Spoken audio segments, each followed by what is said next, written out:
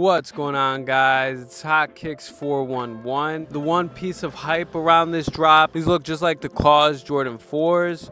Now for $225, that's a bit steep. Paranormal Jordan 4s. I don't know what they're thinking dropping this at $225. After tax, that's near $250. So if I would sell these for $250, bro, I'm not copping at $250. That's just my opinion. I know a lot of people think these look like the Cause. They're charging $420 for a fanny pack. Oh, Nike's bags, I don't care if it's a Jack Jimenez or however you pronounce his name. $420 for a fanny pack, in my opinion, absolutely nuts. I might live my whole life without seeing a single person wearing that fanny pack.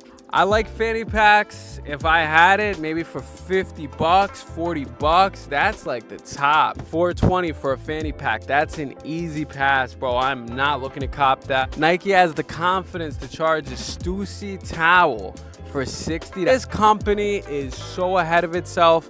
I'm not copping. I haven't copped much this year. There isn't much for me to look forward to. Sneaker lineup for the week, that's what some of the things that are dropping that I noticed. Everything in this video is my opinion and my opinion only. If you like it, you want to cop it, by all means, more power to you. Nike is a pretty fire brand. Just a couple of these drops are a little questionable to me. Let me know what you guys are thinking, if you agree, if you disagree. If you guys could like, comment, subscribe, I'll catch you in the next one.